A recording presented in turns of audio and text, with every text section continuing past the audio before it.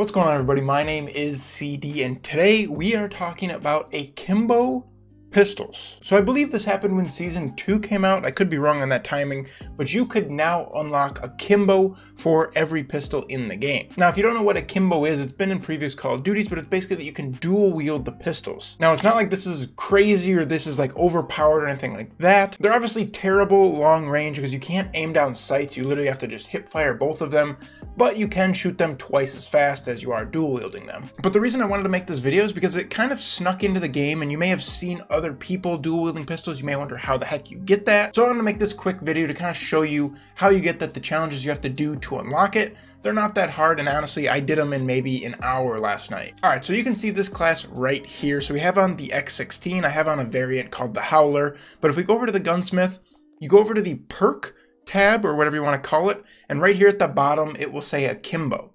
Now, for me, it's unlocked. For you, on the bottom, right below the accuracy, damage, range, fire rate, all the stats, it'll have a challenge. And this challenge is unique for every pistol in the game. And basically what you have to do is you have to get 3 kills in 5 different games using that pistol using some sort of perk. And that perk is what changes for each pistol. So for the X16, for this one specifically, you have to use sleight of hand. Now, this is not difficult. You don't have to like try and get reload kills or anything like that. You honestly just need to attach sleight of hand, get 3 kills in 5 different games with the X16, and bam, you unlock Akimbo for the X16. Now, like I said, the challenge and the perk you have to use for each pistol is different. So right here on the screen, you guys can see a list of all the different challenges, and also you could just go into each pistol, look at the Akimbo challenge, and you guys can figure this out yourself. But this is just kind of a list of all of them put together. So this is really all you have to do. Now, what I did, and you guys can kind of see the classes here. So we have the X16, the 1911, the 357,